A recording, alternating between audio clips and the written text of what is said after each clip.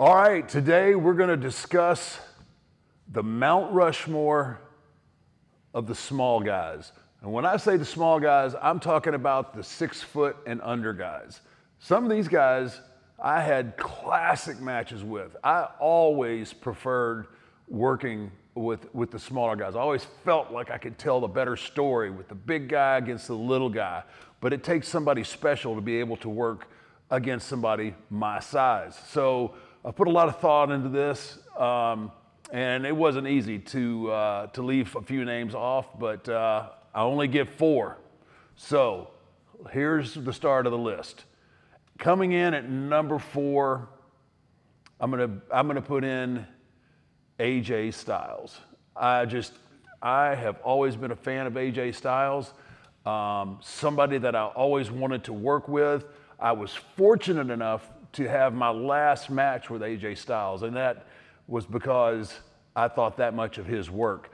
Originally, we finished up, and my last match was a boneyard match, but originally that match was supposed to take place in a wrestling ring, and I was really looking forward to that because, again, AJ Styles, I've never seen him have a bad match, and I was just, like I said, just always a fan and was so excited when he came to the WWE. Just a phenomenal talent. He is what he says he is. He is the phenomenal one. And what he brings his A game every single time. My number 3, I'm going to go with the Crippler, Chris Benoit. Again, a wrestling machine. Just could go. He was that guy. He was not a big guy at all. But when he got going, man, you forgot. You forgot that he was such a small guy in stature. Yeah, he was jacked, but man, he was not that big a dude, but he was like a Wolverine in the ring.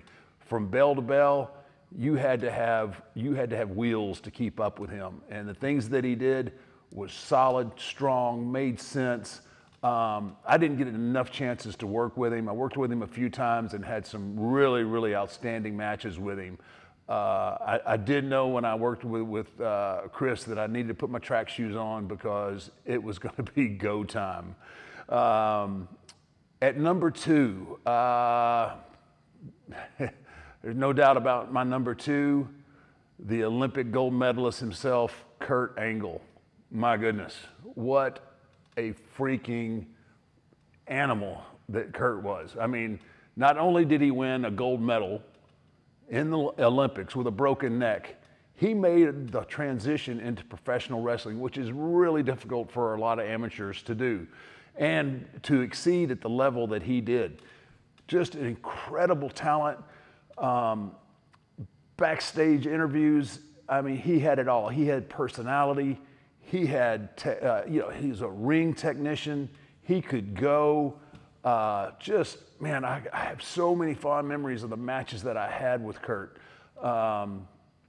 Just one of those guys it was a pleasure to get in the ring with and just turn it loose and let it go. And you knew that Kurt Angle was going to be right there and pushing the pace. And, small guys were always my favorite to work with. They just were, because it was easy for me to tell a story, and that's what I do. I tell stories.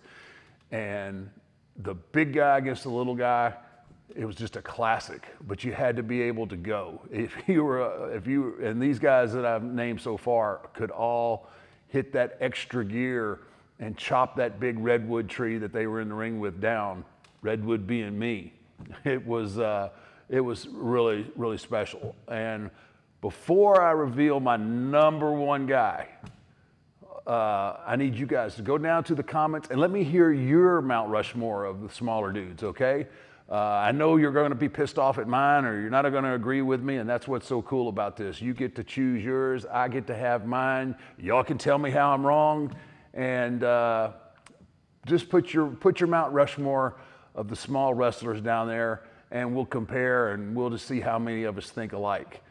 Now, my number 1, small wrestler of all time. And this was, I had to leave some very, very, very good names off this list. But my number one is none other than the incomparable Latino Heat, Eddie Guerrero.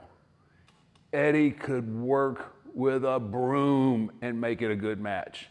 He had the ability to keep people mesmerized, not only by his athleticism and his wrestling acumen, but just the things that he did. His promos were on point.